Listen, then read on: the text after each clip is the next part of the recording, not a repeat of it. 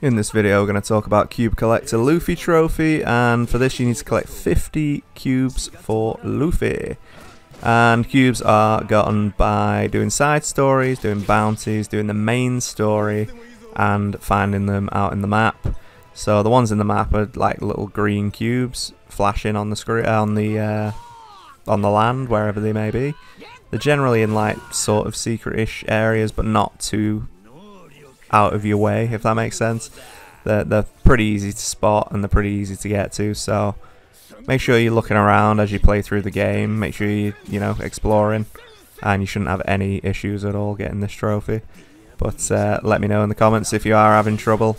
But make sure you are at the end of the game, and make sure you've done all the side stories and bounties, and you know, you've been looking around.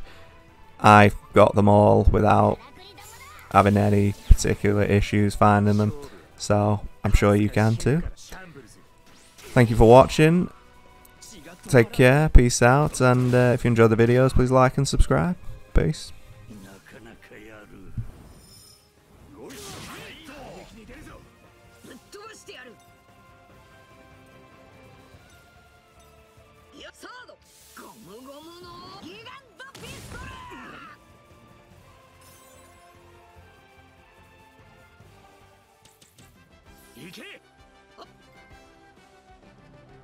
クソジジイの蹴りに近づいたか？成長を実感できる。